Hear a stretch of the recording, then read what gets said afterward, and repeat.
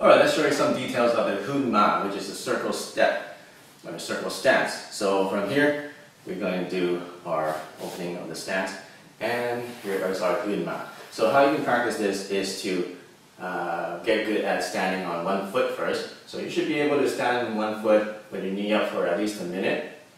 Okay, because what you want to do is to put all your weight on this leg so that you lift this one freely. And now you got this. Now you start tracing little circles with your toe, with the left foot, just like that. Do about 10 times. Okay, once you do 10 times or so, now you want to shift to your left leg so that now all your weight is on this leg. Make sure that your body is not going like this. People tend to extend and then their body goes this way. When they come back, they tend to go this way. Okay, so keep your body straight. And do circles, 10 circles, like that.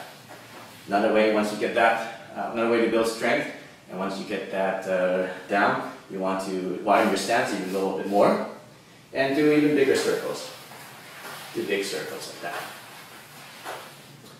Okay. Do big circles. Okay. Now in the form, we're not going to stand that big, we're going to do this big. But that's just as a drill and for strengthening your balance and strengthening your muscles, you can do bigger circles. Now another thing that you can add to your Hun Ma is once you do a circle, you're in your toe, and once you step onto your heel, we're going to drop our weight on the heel. Okay, so toe, heel, toe, heel, toe, heel, toe, heel.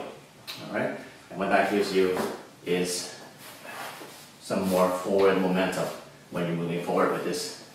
Because what this is used for is actually forward movement. Right now, we were just doing this. Later on, when we do footwork, we're going to show you how we can use this as split forward movement, backwards and forwards. Okay, and there's a reason why we go in the circle, which we'll explain in the footwork section in a later video. Alright, so that's some Hun Ma exercises to improve your Hun Ma skills.